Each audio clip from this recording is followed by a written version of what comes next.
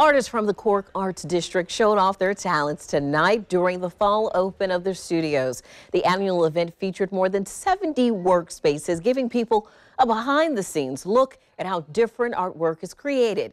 Photojournalist Sierra Erie shows us the sights and sounds from the artists creating their paintings, printmaking, and sculptures. I think personally this is one of the showcase opportunities for all the artists locally to really have an impact on the community. We have everyone's work up on the walls, and then we hope that you'll explore further and connect with individual artists. The inner creative idea person in any one of us living in Jacksonville gets to sample a little bit of oil painting, a little bit of color, water, acrylic. I can get in an entire day from 12 o'clock to 8 o'clock at night.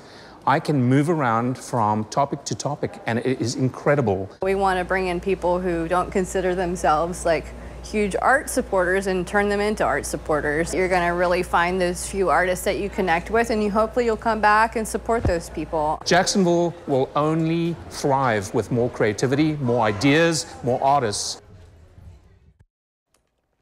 Oh, it's kind of cool. Yeah, I know, because sometimes you see one section of a type of art and that's it, but to get a broad spectrum like that is pretty cool.